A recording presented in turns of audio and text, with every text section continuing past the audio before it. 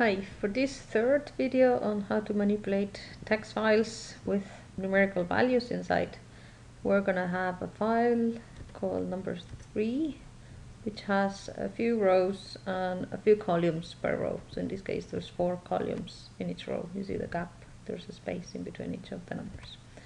And we want to write a bit of code that is gonna read this file line by line, and it's gonna add all the values in each row.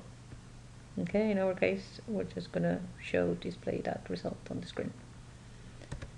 Okay, so we start as within the previous files, that's the previous examples we saw on the other videos on my channel, and we set up the path, the file name, send those two, join them, send them to the function mySum, which we've defined here. Remember, to be able to join the path and the file name, we need to import the package OS.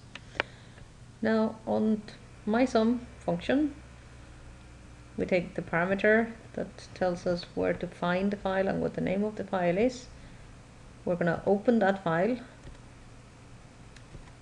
We're gonna iterate over each line on the file, so for I in AA, and for each line we're going to split that line. I is the line, we're going to split it into the different elements using the space as the separator, and that's going to give us our list J.